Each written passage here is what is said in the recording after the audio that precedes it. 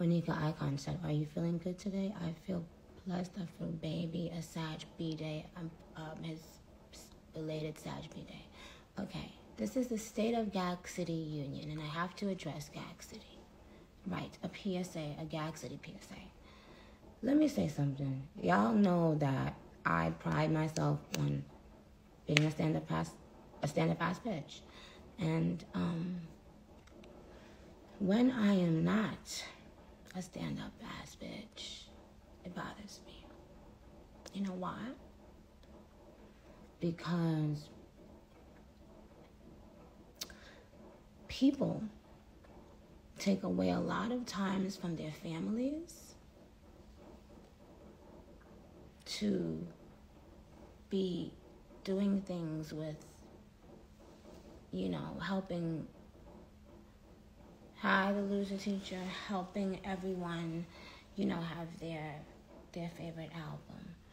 You guys would be surprised how much time the record label, or my team.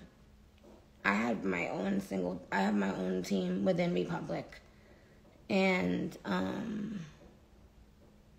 we're on this constant group text. And every time they hit me, I kid you not, it's about, in the last few months, it's been about how do we make the Barbs happy.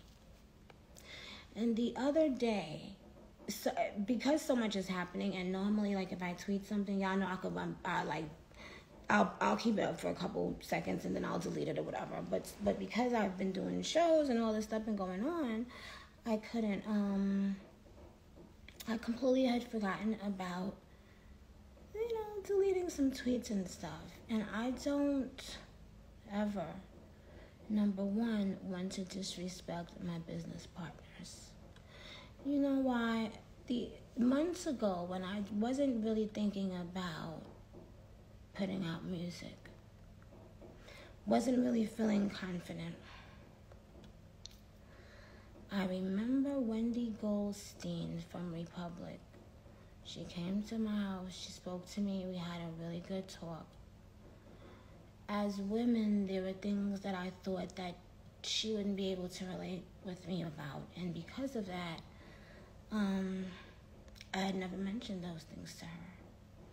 And so anyway, Wendy and I, that's always been my bitch, but she really got me to the place of, and this was after seeing Green, to the place of wanting to make my own album and thinking that maybe it really could be successful. And then Super Freaky Girl. And Super Freaky Girl did more for me than you guys probably ever would understand. Okay, someone said turn the comments off. I don't know why. Why should we turn the comments off? Okay.